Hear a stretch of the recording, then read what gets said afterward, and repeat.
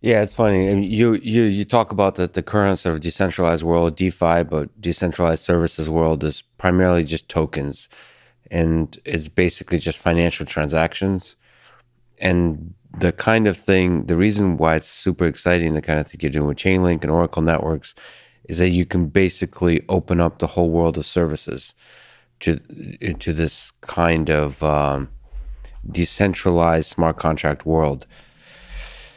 I mean, you're talking about just orders of magnitude greater impact financially and just socially and philosophically. Are there interesting near-term and long-term applications that excite you?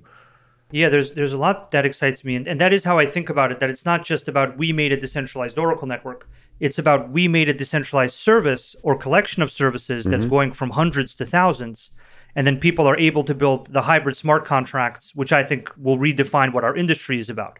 Because, for example, for the people that only learned about blockchains through the lens of NFTs, they understand blockchains through NFTs, not through speculative tokens or bitcoins, right?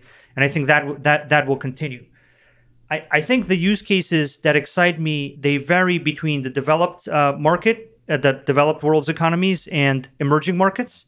I think in the developed world, what you will see is that transparency, creating a new level of information for how markets work and the risk that is in markets and kind of the dynamics that put the global financial system at systemic financial risk like 2008.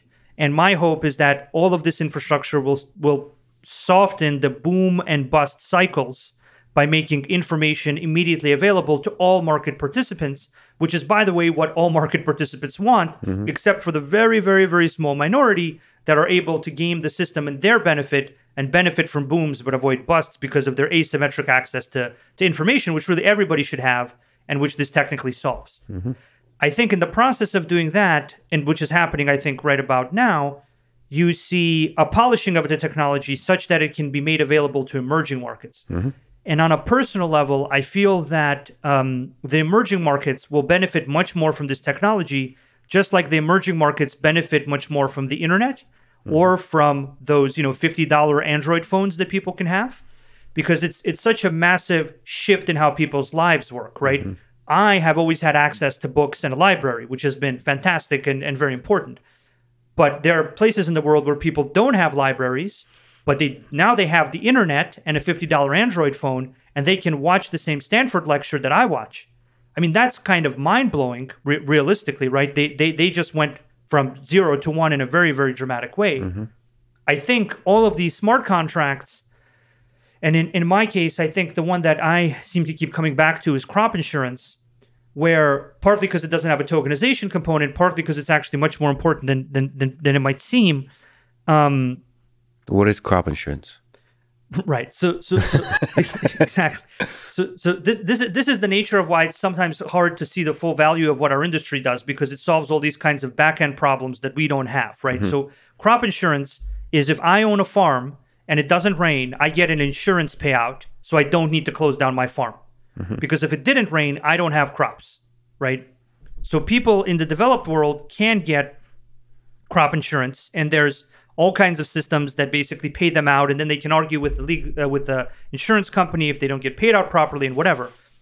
And this allows people to smooth out risk. In fact, a lot of the global options markets were about this, right? They were initially about people selling their produce or their crops ahead of time so that if there was a risk of drought, they weren't impacted by it, right? And that's where a lot of options trading and all this kind of stuff came from, even though it's now turned into this kind of global casino.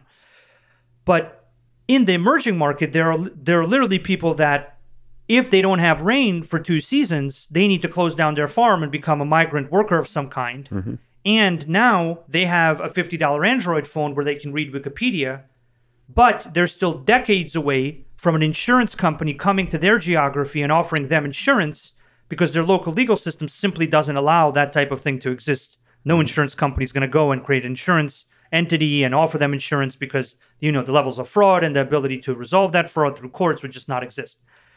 So now these people have to wait for decades to have this very basic form of financial protection, or something like a bank account even. And with this technology, they don't, right? So with this technology, if I have a $50 Android phone and the smart contract has data from satellites or weather stations about the weather conditions in the geography that my farm is in, I can put value into the smart contract, and the smart contract will automatically pay me back out at my Android phone. And guess what? I just leapfrogged past my corrupt government not being able to provide a legal infrastructure to create insurance. I just leapfrogged past dealing with insurance companies that'll probably price gouge me and often not pay out. And I leapfrogged into the world of hyper reliable, kind of guaranteed smart contract outcomes that are as good, or in many cases better, than what farmers in other parts of the world have. And this type of dynamic for the emerging markets of creating a way for people to control and manage risk in their economic life, I think extends way past insurance. It extends to them having bank accounts to combat local inflation. It extends to them being able to sell their goods on the global free market of global trade without middlemen. It extends to all these things that we don't really care about, right? Because we're not farmers, but are unbelievably impactful for people that don't have a bank account and their inflation rate in their country is double digits, or their farm completely depends on rain, or their livelihood completely depends on their ability to sell goods, and they can't sell those goods because there's a middleman who essentially controls all the trust relationships. But now we have the internet and smart contracts, and that might not have to be the case in the next 5 or 10 years. Yeah, so that definitely has a quality of life impact on the particular farmer's life, but I suspect it has a huge, like down the line ripple effect on the whole supply chain. So if you think about farmers, but any other people that produce things that are part of a large, like a logistics network, like a supply chain network, that means when you increase reliability, you sort of increase transparency and control, but like where any one node in that supply chain network can formalize the way it operates in its agreements with others, then you could just have a very like at scale transformative effect on how people that down the line use the services that you provide, the products that you create, operate. So like it's almost hard to imagine the possible ways it might transform the world. I wonder how much friction there is in the system, I guess, currently, that smart contracts might remove. That's almost unknown. You can sort of hypothesize and stuff, but I wonder. I've seen enough bureaucracy in my life to know that smart contracts in many cases would remove bureaucracy. And I wonder how the world will be once you remove much of the bureaucracy. Coming from the Soviet Union, where I just have seen the life sucked out of the innovative spirit of human nature by bureaucracy, I wonder, the kind of amazing world that could be created once bureaucracy is removed. Yeah, I think it's fascinating how the world can evolve. I think this extends a lot further than people think into many, many different parts of the global economy. It might start with NFTs for art, or it might start with DeFi, right? Or it might start with fraud-proof ad networks next. We don't know what it's going to go to next.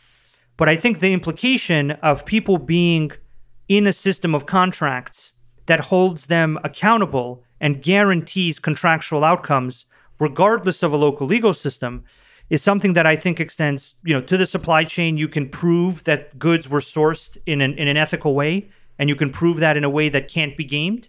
That'll change buying power and supplier power and how people produce goods that we all consume. And then on the political level, I personally think that in a number of decades, we could literally be in a place where politicians can commit to a certain set of smart contract kind of budget definitional kind of results. For example, we discovered oil. I promise as a politician, I'm going to take the oil and I'm going to redistribute it to all of you. Well, that's wonderful. That's a great idea. Sounds very nice when you're running for office. Why don't we codify that in a smart contract? And why don't we put those conditions very solidly on a blockchain? And then once you've been elected, we'll just turn that one on, and it'll distribute the money just like you said, and everything will be fine.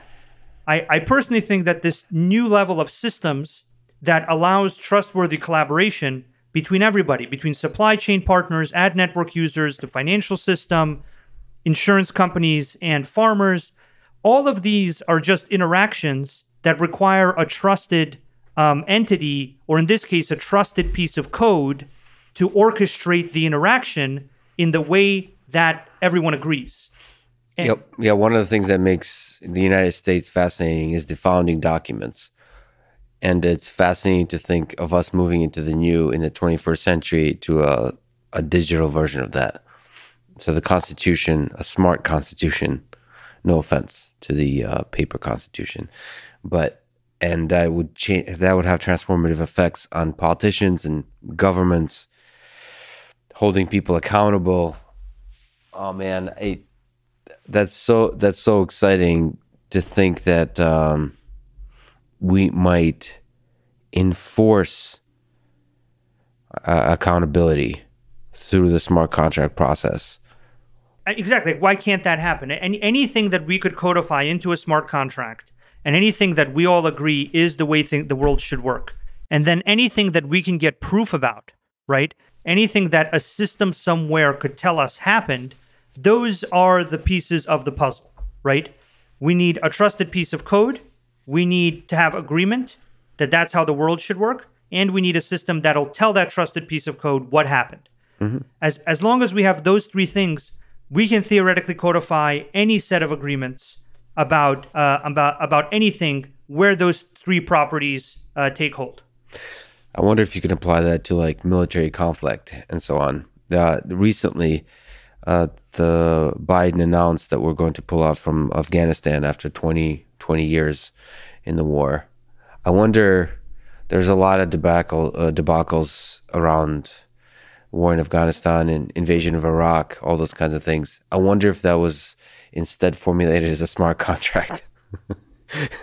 Like, that might have actually huge impact on the way we do conflict. So you think of smart contract as a kind of win-win situation where you're doing like financial transactions or something like that. But you could see that also about military conflict, or like whenever two nations are at tension with each other, different scales of conflict, that you could have conflict codified. And that would potentially resolve conflict much faster because there's honesty, transparency, and control within that conflict, because there's conflict in this world. And I again, very, very inspiring to think about the kind of effects it might have on the negative kinds of contracts, on the tense, painful kinds of contracts. I haven't thought about that as much. It's actually kind of scary, the stuff you're thinking through now with like the war contracts or something. That's not in the white paper. We don't have anything about war contracts or anything. Again, this is the Russian. We're both Russian, but I'm a little more Russian in the suffering side. Maybe I read way too much Dostoevsky and military kind of ideas. But anyway, holding politicians accountable in all forms, I think is really powerful.